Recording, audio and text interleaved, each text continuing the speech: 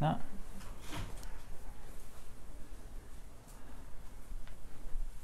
Right. So we're now on to the study of perception, sanya. Now the essence of sanya, the basic idea, is actually, you can tell the basic idea from the etymology, which by the way is a terrible way of deriving meaning from things, especially with Pali words, but in this case it kind of works quite well, because the sun has a meaning. Sun is equivalent to the English prefix con, in the sense of together, so like, you know, conspiracy or confederacy or something like that. So, and nya, the suffix, means to know. So sanya literally means knowing together, right, or knowing all as one. So sanya is the function of the mind, or the property of the mind, that takes all of the diverse data of experience and turns it into unified and sensible things. Okay, remember during the meditation we heard before that we did earlier that there might be like the sound of a bird, but you recognize, oh, actually it's just sound, and the bird is an idea in your mind. So you recognize it. Now sanya, of course, is extremely helpful and really essential, because otherwise you wouldn't know, like, you've got to know this is a wall, right? When you see it, you don't see wall, you just see a white color with a bit of shade and so on it. But you see wall, and when you see wall, it's not just a sight, but there's also a memory of the idea of a wall in your mind, which has certain properties. For example, ungo-throughable. Okay?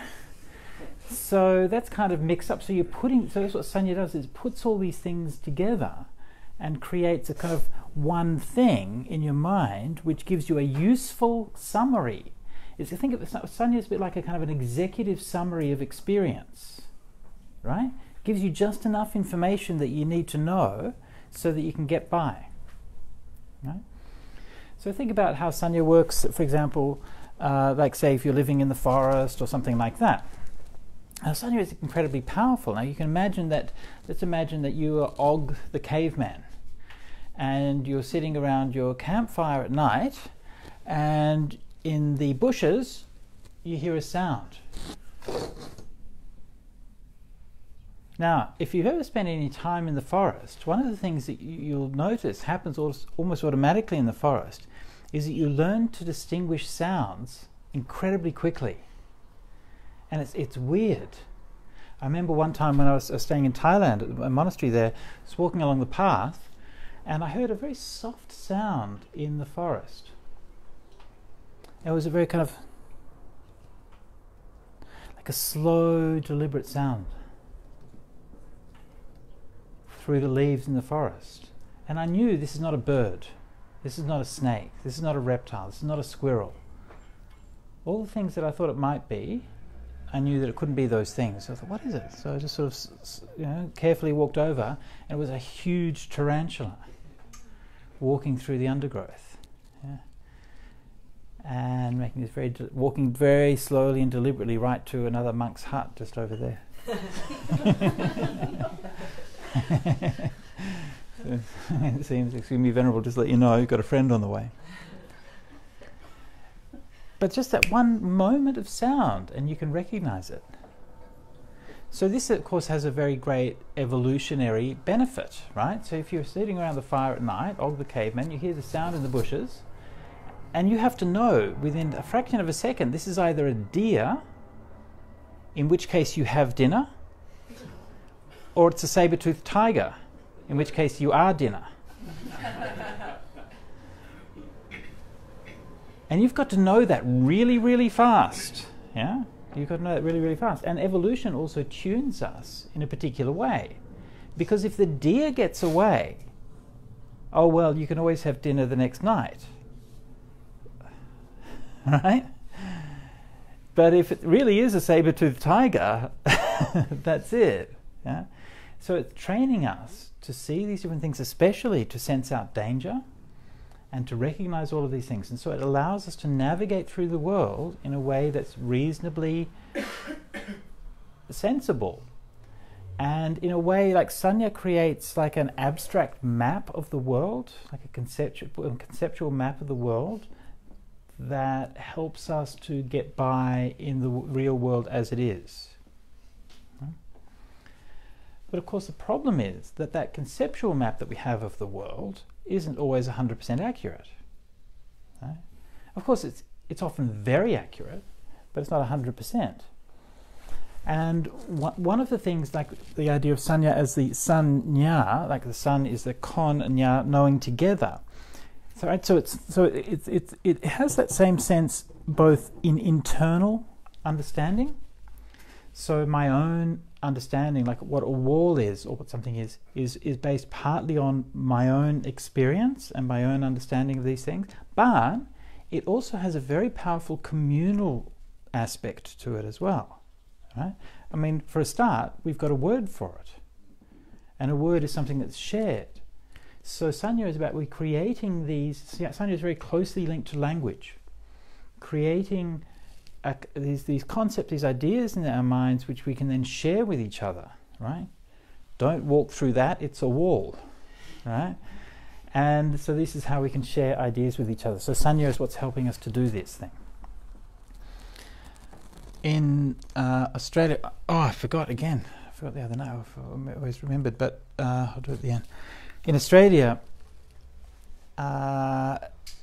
the indigenous people of Australia use Sanya, like consciously using Sanya through their mythology and rituals and storytelling, in order to literally create a living map of the earth and of the land that they inhabit.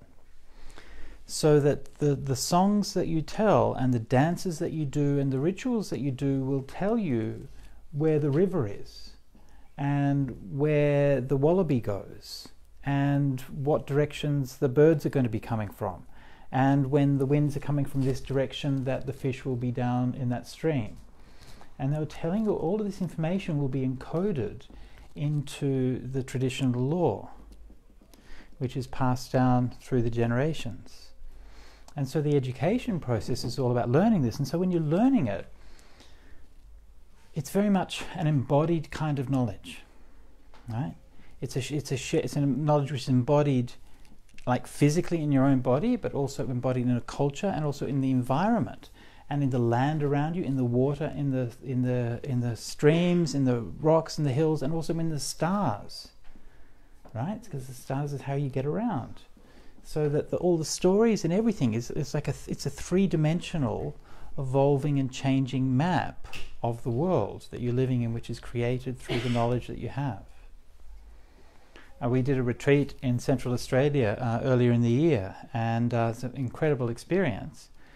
And some of the guys from the community would take us around and tell us, the different places and tell us the stories that's associated with it, and so on. And so you're sort of getting a sense for the fact, this water hole is not just something. It's not just a body of water, but it's part of a living story that makes it possible for everyone around here to live.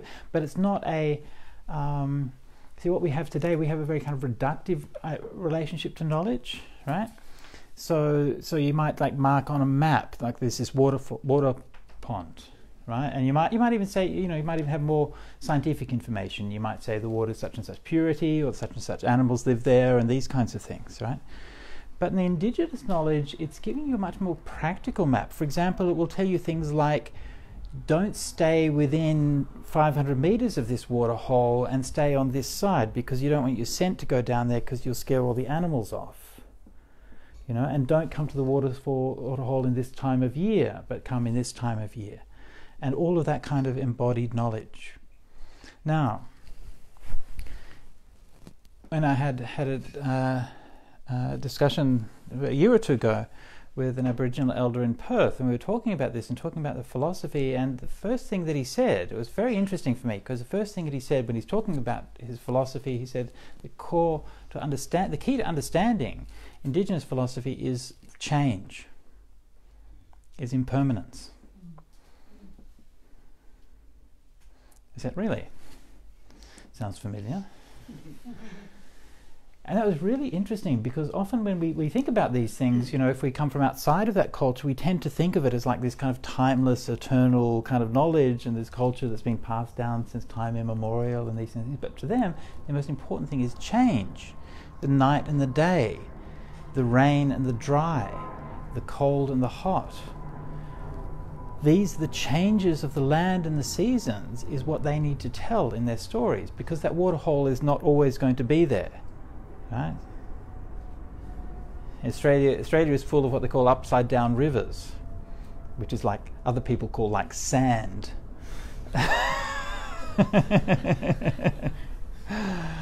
And but at some point there's water there, and you need to know that. And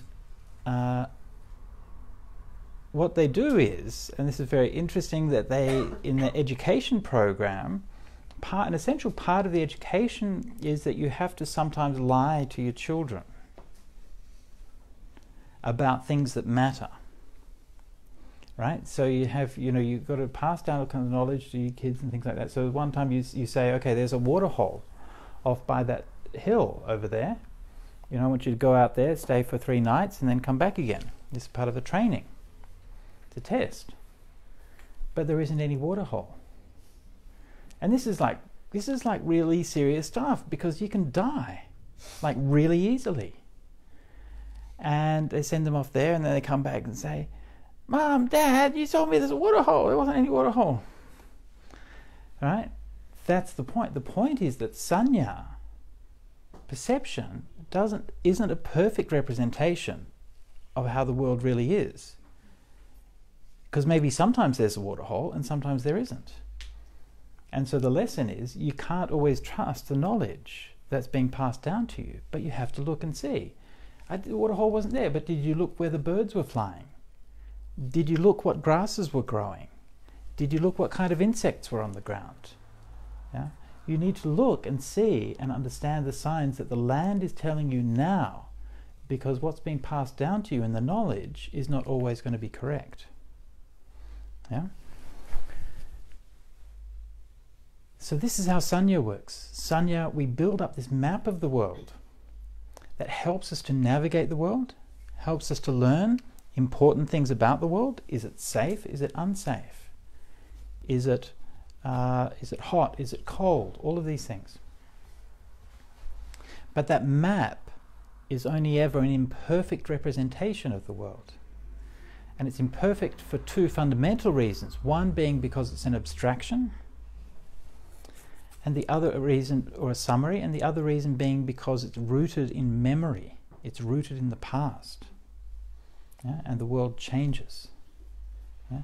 So this is why we often we come to rely on sanya, and we rely on perception, and we learn in meditation to undo this, to see, come back closer and closer and closer to that raw experience. It's still like a filtering of perception. You know, it's always there, but it becomes more transparent. You know, you can actually more see how it's working. Now, so we've been talking a bit about the psychology of perception and sanya and how it works, and the individual perception, but also the social and communal perception. And then that social and communal perception is created by culture and myth and storytelling and ritual. It's created by waving a flag. Right? And then you create an identity and a sense of self. So you guys can wave an American flag and think, we are Americans. Yeah. I can wave the ochre flag and think I'm a Buddhist monk. And we can often, that kind of way of seeing or way of knowing is an essential part of who we are as human beings. But of course it can always be misused as well. It's something we see a lot as Buddhist monks and nuns, is that people don't see us as people, they just see us as a monk or a nun, as some kind of representative of something. Right? And then if you don't measure up to their idea of what a monk or a nun should be, then you're bad. Okay, maybe. And so the perceptions and the ideas and the concepts that we have around things form another layer, a more subtle layer of what we consider to be ourselves. Can anyone think of any other ways that perception is working or sanya is working to create a sense of self that we get attached to?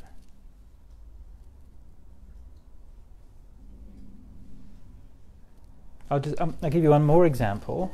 In cemeteries, because one of the ideas of the self is that which is going to give you some kind of immortal life, right? So in cemeteries, it's kind of weird because they divide the cemetery up according to religion. I don't know if they do that here, but in Australia, do they do that here? Mm-hmm. Yeah, in some. So you go this is like the Catholic section and the Anglican section. Are totally separate. Oh, the cemeteries are totally separate, are they? Cemetery, right. It's not even in the same one usually. Right. So this is perception, right? We've formed our group based on our signs, our symbols, our rituals, our myths, our stories, our beliefs, the things that we tell ourselves about who we are and what group we belong to, right? The story that we tell ourselves about what group we belong to. And I don't just belong to that in the sense of going along on Sunday and sitting in the Mass, or whatever it might be, but I belong to that in the sense that that's who I'm going to live with after I die. Yeah? And we're going to make it, right? Our group, we're going to the good place, right? That other mob, bad luck, yeah? Yeah? So this is the idea of perception, yeah? And it's weird, isn't it? It's weird how this works, and how this kind of idea like religious identity, political identity, national identity with a football team, whatever it is. Yeah, sports is a huge one. So like sports is one where people use this playfully. I mean, most of the time, right? I know I shouldn't say that, right? It's America, they take sports very seriously here. Maybe it's a bad example, but I mean, in principle, anyway. So that's something you take it, you use it playfully, right? I've got my team, you've got your team, and there's a bit of spirit, and it's a kind of harmless way of using it. But of course, when it becomes like sort of nationalism and so on, then having a patriotism and pride in your country and so on is fine, and that's good. But then when you think, because I have my pride in my country, I'm then going to go to war with another country and kill everybody who is different, then that's not so good. So it can easily be corrupted, right? So it's an essential part of the human mind, right? It's not a bad thing in itself, but it's easily tricked and easily transformed. Yeah? And this is, of course, when people want to use this, this is how you get like propaganda and these kinds of things. Sorry, a question over there, yeah? Yes, Monte, do you know anything about, or how this relates, like I can't remember the exact percentage, but I recall hearing that somehow science has been able to see that, like, I don't know, 70 or 80% or something of our perceptions is like mind-made. Have you heard that? It's like I was dealing with, like, I was talking to an engineer or scientist, and I think it had something to do with, like, it was relative to like witnesses. So relative like to what? Witnessing like a crime or okay, an accident or right. something like that. But anyway, supposedly what we perceive, like yeah. as we go through life. I just wonder if you come across that. I've never actually seen the scientific studies or anything like that on it. So, but my understanding is that like it's like you said, it happens so quickly. And it's like right. It's like our mind like filling in the blanks almost. Yeah. And there's like like a lot of it is not so much raw. Right, exactly, yeah. I don't know if you can. In an accident, I might see something else, and when they do somebody else, they have totally different perception of what happened. Right, yeah. I don't know if you guys familiar with there's a very famous video clip that was of the two teams playing basketball or something. Yeah. You're familiar with that one? Yep. Yeah. Everyone familiar? Have you ever heard of that or seen that? We saw that in Sydney. John Kabat-Zinn came and he showed that, and the people it was weird, right? Because I'd heard about it before, so it's just like really obvious. Have you seen it? Have you seen the clip? It's like so obvious. Basically, there's two teams playing basketball, I think, and they've got to pass the ball. One's got black shirts, one's got white shirts, and the audience is told you have to count the amount of times that the white shirts pass the ball to each other, or something like that, right? Yeah. So everyone, you show that. Now in the middle of the clip, a man in a big gorilla suit comes out in front of the camera and jumps up and down and beats his chest. Right? It's not subtle. And afterwards they ask people, like, so how many times did the team pass the ball? And they say, oh, 6 times or 7 times or whatever. And they say, and did you see the man in the gorilla suit? And they're like, no, what man in the gorilla suit? It's just it really is it's quite stunning. And when John Kabat-Zinn did it, he showed it, and most of the crowd didn't see it. Were you there at that talk? They did. Ankong brought John Kabat-Zinn out, but anyway, most people didn't see it. It was weird. I mean, it's weird for me. I hadn't seen it before, but I'd heard the story. So you're just looking at this guy in a gorilla suit walking in front of the camera. But what was even weirder was that they showed it a second time, and there were still some people who still can't see it. Yeah. It's so weird, right? Anyway, maybe I don't know if it's got something to do with gorillas or what. But anyway, so yeah. But I mean, I don't know if you can put a percentage on it. Yeah. Quantifying these things seems a bit. Yeah. Anyway, yeah. You mentioned before that mental images and sounds are rupa. Right. So for something to be sanya, it's got to be a bunch of them together. Like it can't just be a picture of a saber-tooth tiger. Right. Or the word. It has to be both together. Right. And the khandas always come together like it's a structural part of experience. So yeah, it's an important part of sanya is there, which is promoting it, right? So your sanya is your memory of that experience, which is allowing you to do that, so it's participating. But the actual colour of it, colour is rupa. So even if the source of that colour might be sanya, it might be a memory of your colour you've seen before, but the colour itself is rupa. It's a very subtle point. It's a very kind of fine point, but it points to a really sort of fundamental difference in the way that the Buddhist sort of understanding of materiality is, and the physical world. Yeah. It's not a realist world that sort of sits out there. Yeah. It's about, yeah. In a lot of meditation instructions that I've heard, you'll be encouraged to put aside your ideas of who you are, your identity, like Right. American, a brother, a husband, a man, a woman, whatever. Put those aside. Right. Would those be putting aside some? Right. Yeah. Yeah. In this context, in this Yeah. context. Of course, you can't just do it, right? Well, But at least you've got an idea. You can do it to some degree. Yeah. You can set it aside. it's an exercise. Yeah. Bhante, could you just mentioned it, could you just sort of touch again on the difference between the objects occurring in the mind that are perceptions versus when they're forms? Because this idea of mental objects as forms is still like a really slippery concept for me. Right. I'm just Yeah. not quite. Okay. Well, think of it in terms of, for example, something very, very, very basic, very primal, like say light. Right. That's actually one of the main contexts that it appears in. So when you meditate, then if your mind becomes very clear, then you can perceive a light. Yeah. Rupang sanjanati is what it actually says in the Pali, right? So a rupa, you perceive it. So you sanya this thing. Yeah?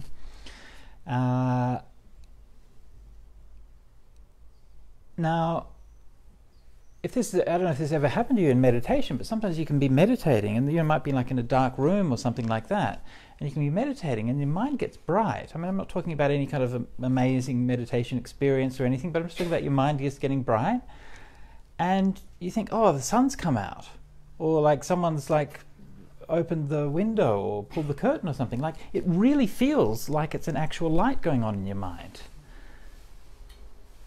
And that experience of the light is exactly like a light. And it's the same perception. So that property of light is the rupa. What the physical basis of it and the cause behind it isn't the rupa. It's that property which you perceive which is the rupa. Does that make sense? Yeah, I think that does make sense. Yeah. Does that, I was thinking this earlier. Does that have anything to do with? Because I've never heard that before. Like the mind form. Like so, when you have that light in the mind, like the mind, I guess, has to have some form in it to Right. have that, you know, to trigger that Right. perception. So in a way, there's a real form there. Exactly, yeah. That's why they call it rupa jhanas. Yeah, the first 4 jhanas are called rupa jhanas. Yeah. Because the qualities. Because they're associated with that quality of like some kind of reflected, subtle material property like light. It's incredible. Yeah. Okay, so we good on perception? So now have you all learned how to let go of perception?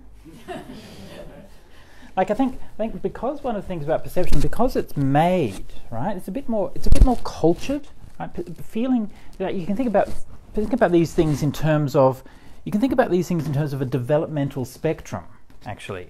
Like form is like really primal, so you can think of that's just like the universe, right? Rocks and stuff like that is kind of form. Vedana and plants. Vedana is very much like the animal realm, right? Getting pleasure, escaping from pain. Actually, everything's mixed up with everything. I'm not saying this is the only thing, but this is where you can see that it's really prominent. Sanya is human culture. Sanya is where it comes to the fore in human culture. It's how people figure out how do you like live together, right? How do you have a village? You have a village because you tell yourself a story that you're one people. Yeah? And you consciously start developing this concept which can help you to live together. Sankhara operates at the realm of kind of rationality and philosophy and these kinds of things. So sankhara is, if sanya is how you have a village, sankhara is how you have a city, right? Because you have a legislature, and you actually sit down and make a bunch of rules. This is how we're going to live together, and this is what we're going to do. Sankhara, in terms of the development of a person, an individual, is what we think of as maturity, right? The ability to make decisions, to make choices. You become an adult. Huh? Where now sanya is what kids learn, right? Sesame Street. Which one of these is not like the other one? Yeah, you're training yourself in sanya, how to use language, how to recognize things, how to navigate your way around the world. You're training yourself in sanya. And then that's adulthood. You can make your own decisions. You can vote. Yeah, sankhara. You can vote. You can get married. You can go off to war. You can buy a house. This is all sankhara. So we're moving on to sankhara. We'll just talk about this briefly before we break for a tea break. But sankhara, as I mentioned before, is essentially choices. Oops, that's not written very clearly. Choice. And sankhara is one of the tricky ones to translate, and it's slightly tricky. It's translated in a lot of different ways. And we mentioned a bit earlier, we discussed the Abhidhamma. And one of the problems here is that the concept of sankhara is treated very differently in the Abhidhamma than it is in the suttas. Okay? And most of the times, which doesn't matter, right? That's just a different historical evolution of the way it's explained. But most of the ways that you'll find it explained in modern Buddhism are actually derived from the Abhidhamma understanding rather than from the sutta understanding. All right? So this is important to make this point clear, because you will read different Dhamma books and listen to different Dhamma teachers who explain it in different ways. So you have to understand where people are coming from. In the suttas, sankhara basically means choices or intentions or decisions, especially morally relevant choices. Okay, now of course it can be broader than that, but that's the core idea, that I can make morally responsible choices or irresponsible choices, right? And they call it punya visankhara, apunya visankhara, right? Meritorious, what Bhikkhu Bodhi translates it as meritorious volitional formations. I translate it as good choices.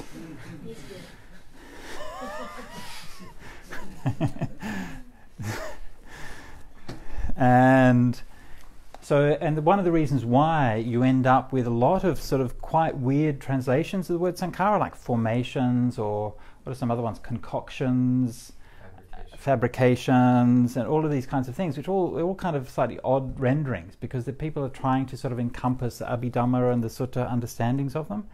But actually in the suttas it really just means choices and intentions. And it's about that fact. It's about the fact that as we mature and we become adults, we identify ourselves with our choices and our decisions. Right? I am the decider.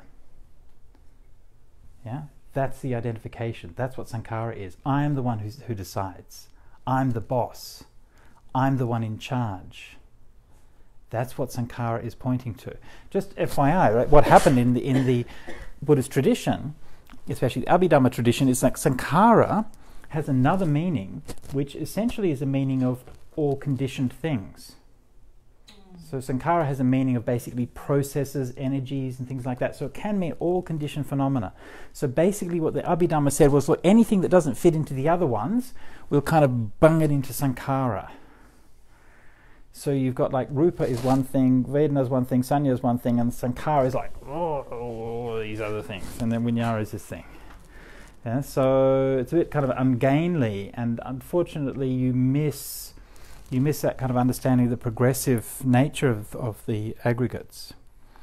So anyway, I don't want to get into the history of that and why that happened too much, but just so you can understand where people are coming from when they're explaining it in the different ways. So sankhara, I'm the decider, I'm the one who says what happens, and I'm the one who's responsible. Okay, so making decisions leads to consequences. Yeah, especially moral decisions. So this is the realm that karma operates in. Yeah? In fact, the word karma is essentially a synonym for sankharas. Right? Basically, it's the same word. Is the sankhara same as Sanskrit sanskara? That's correct. Yeah, in Sanskrit it's sanskara. Yeah. Then does it go life to life with you, or? I'm not sure if you'd say it goes life to life with you, but it's the energy. Right? So one of the basic meanings of it is energy. So it's an energy that propels consciousness from life to life. It's like a force. The root meaning of it's like a force or an energy. Yeah. So like what you are today, I'm sorry. Please, go on. So what you are today, does have some bearing in what you were maybe in the past through energy. That's right, yeah, exactly, yeah. Wonderful. So you might be planning to talk about this tomorrow. What's your idea of the relationship between sankhara as one of the five khandas and sankhara as part of dependent origination? Basically the same. Yeah. Interesting, Yeah. because I've heard many teachers say that it's actually two completely different uses of the same word. That sankhara in the context of the five khandas is very different from sankhara in the context of Paticca Samuppada. Why would that be? We'll talk about it tomorrow. Honestly, probably. I mean, if we're going to try to do the whole of dependent origination in one day, the chances that we're going to get to discuss anything in any detail is probably somewhat slim. But anyway, look, we'll talk about it later. But no, I'm not aware why someone would argue that. Why would someone say that? Do you want a short answer, or do you want to I want a short answer. conversation later on? Short answer. Short answer. Short answer is because the rest of the khandas appear to arise later on in the sequence. Of dependent origination. So then having sankhara appear right at the beginning doesn't seem to fit with the rest of the sequence of dependent origination. So I've heard it explained a lot of different ways. But it's not linear. But always on the idea that basically I've usually heard it explained that sankhara has, in the course of the suttas, it has two different sets of meanings.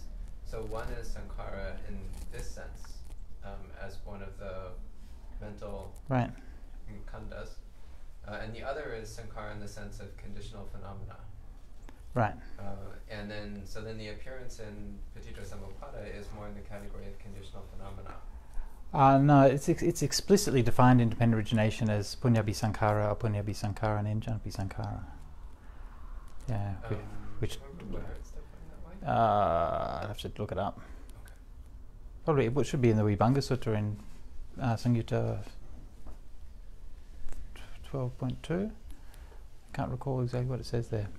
Anyway, we can look up some references later, yeah. But it's certainly true that it does have those different meanings, and it's not always easy to sort of parse it out exactly what meaning it has in a particular context. This certainly is true.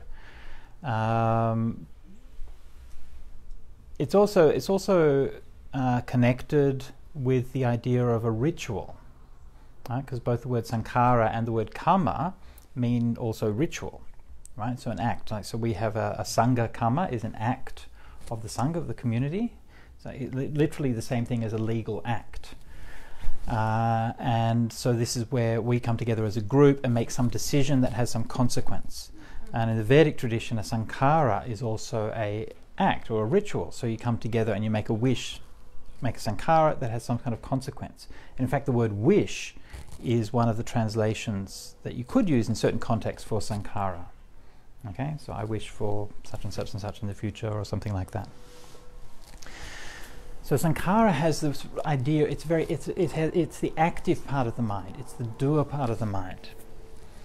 And in terms of human development and cultural development, it's very much what we identify with. It's often like the most obvious sort of surface part of the mind that you identify with when you sit down to meditate, right? Because when you meditate, you sit down and your mind's doing all of this stuff, right? And you say, what are you doing? And you're thinking about all the things you did do, and you're thinking about all the things that you would do in the future. And so this is all happening in the kind of the realm of sankharas. And so we identify with our thoughts. We identify with our choices. And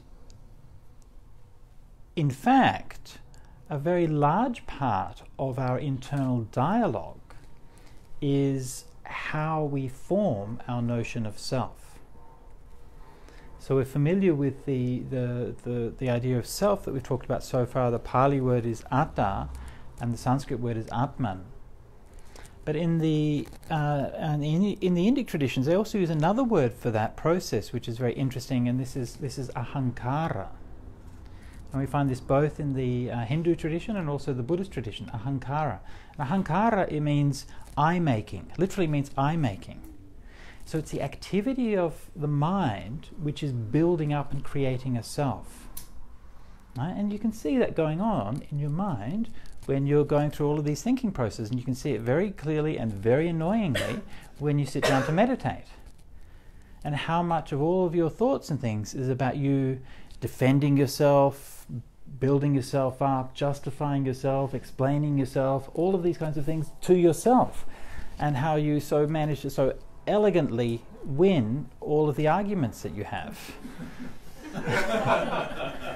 And they're so persuasive, right? And it's just astonishing that other people don't just fold before the the inexorable power of your thinking. Curiously enough, everybody else is thinking the same thing. Right? So this is sankhara. Yeah? And so when we sit down to meditate, this is like the number one thing that people they really want to figure out how to do it, right?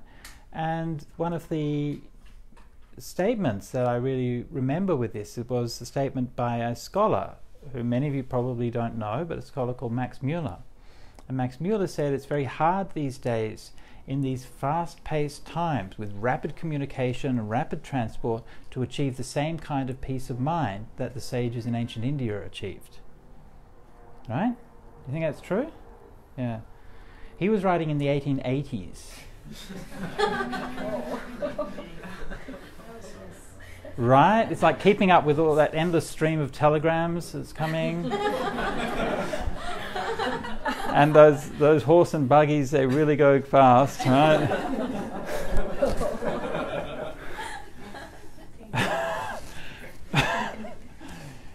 What hope do we have? What hope do we have? What can I say? So, yeah.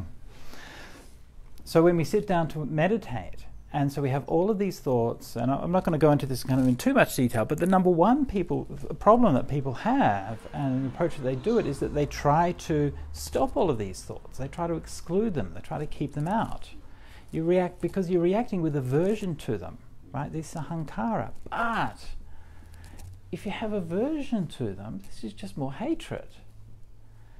And you're having these thoughts are all part of yourself. It's actually just you who's doing them. And no matter how bad and how nasty those thoughts are, it's part of who you are. Right? And all of these thoughts just come from greed, hate, and delusion. It's okay, actually. Thoughts are okay. There's not a problem. Greed, hate, and delusion is perfectly natural. There's nothing wrong with it. There's nothing wrong with greed, hate, and delusion. Right? But you understand that as long as you keep doing that, you're going to suffer. That's all. And you're going to make other people suffer as well. That's all. But apart from that, it's just natural. So in the meditation, if we think that it's our job to stop thinking, then you're going to have a really hard job. And you're going to be struggling and you're going to get frustrated. But if you realize that this is just part of who I am, maybe I could even love who I am. Maybe even I could just accept that this is part of me. And maybe I could recognize that my job isn't to get rid of that and get rid of part of who I am, but to be at peace with it. And one of those beautiful illustrations of this idea was one when I read many years ago a discussion of an obscure medieval Indian aesthetic argument in aesthetic philosophy. Okay, so Indian philosophy is, of course, very big because Indians like lots of stuff, right? So lots and lots of books, lots and lots of different philosophies and lots of theories about art, right? Very complicated theories about how different categories of art and things like that. And one of the fundamental concepts in Indian aesthetic philosophy is a concept of rasa. And rasa means a flavor. It's something a bit like a genre in the way we think about it, but it's a bit kind of more subtle than that, right? So according to Indian aesthetic theory, any work of art must have a primary rasa, right? It's a primary flavor. Otherwise it just gets too messy. So maybe it's like comedy, or maybe it's like tragedy or something like that. And one of the big problems that they had in understanding this theory and applying this theory was the Mahabharata. Because the Mahabharata resists any kind of definition or reduction. It has tragedy in it, it has war in it, it has comedy in it, it has romance in it, it has everything that you could possibly think of. What can you say it is? What is the rasa of the Mahabharata? And so this was, everybody had these different opinions and different theories and so on about what the rasa of that is. And then till one philosopher, I can't remember his name, came along and said that the rasa of the Mahabharata is the Shantarasa. The Shantarasa, yeah, the flavor of peace. Yeah, the flavor of peace. And all of the other philosophers said, how can you say this? It's full of war. It's full of conflict. It's full of all of these kinds of things. And he said, yes, that's why it has the flavor of peace, because it accepts all of these things without judging them. And all of those things are part of human life, and they all find a place in that. And when you accept all of those things, then they pass through you, and then there is peace. I found it such a beautiful explanation. And you think about that inside yourself. Everything that's going on, all of the wars, all of the conflicts, the loves, the despairs, the griefs, all of that thing, all just comes from your own greed, hate and delusion. It's just natural. It's part of being human. So don't try to fight it. Don't try to kick it out. Don't try to judge it. It's who you are, and then it will pass through you. It'll pass through you not because of anything that you do. It'll pass through you because it's impermanent. Because you can't keep it there even if you tried. And so our problem is that again, this comes back to sankhara. We think that we're the controller. We think we have to do something about it. But the more we do about it, the more we just make more problems. Yeah. But at some point, shouldn't you make some good effort to recognize that these are destructive thoughts, perhaps, or Sure. concepts in mind, and do something about it? You recognize it. Why do you have to do anything about it? You know, the opposite effort is to try to bring good thoughts in your mind. Try to Right, you can do it. So none of these are absolutes. Remember, these are just different perspectives, or like ways of looking at it. And the reason that I talk about that is because that's very often, because I think in our society, we're conditioned to be very instrumental about things. Like you see something and your immediate reaction is to be Mr. Fix-It. Like, how do I solve this problem? Right? So sometimes, yes, you do have to get in there and you do have to fix it. Right? But so this is why you sort of try to teach that kind of antidote. Yeah. Yeah, so neither of these things are absolutes. just part of purifying your mind, you know, a little bit of an effort. Right, sure. Yeah. Yeah. Yeah. It's funny. It almost sounds like, you're saying, it almost sounds like when you're having that discussion, you know, the Imman in 20 or 21 came to mind. You know, the Buddha talks about like when you have All right. an unskillful thought. Right. But the approach you're talking about always sounds, well, two things come to mind. One thing is, I wonder if it's like the one that says the stilling of the mental formation. Exactly, yeah. Yeah. Or what you're saying is you have to do what you're saying first, accept it, recognize it, and then once you've done that, then you can move on to the Yeah, other thing. yeah. So sometimes it's more just like a kind of a management thing. Like in certain cases, you know, you recognize, oh, look, that's bad. I'll stop thinking about that, you know. But I'm talking at more, at a bit more of a subtle level, where we tend to sort of get quite obsessed and quite caught up in our thoughts, and yeah, this feeling that we want to try to control them. Yeah. Anyway, just a reflection. Maybe we should have a bit of a break now. Let's have a break until 4 o'clock. Does that sound reasonable? You can have a cup of tea.